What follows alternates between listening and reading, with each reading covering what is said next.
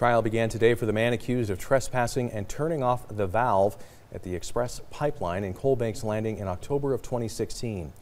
65-year-old Leonard Higgins is facing 2 charges, criminal trespassing and criminal mischief, both of which could carry a maximum penalty of 10 years and fines up to $50,000.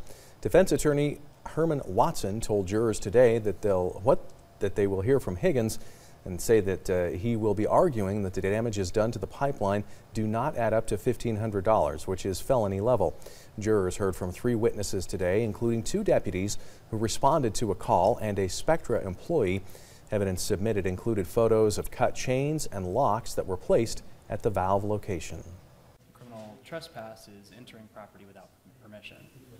Mr. Higgins has always, freely admitted that that's what he's done when he entered the pipeline valve site.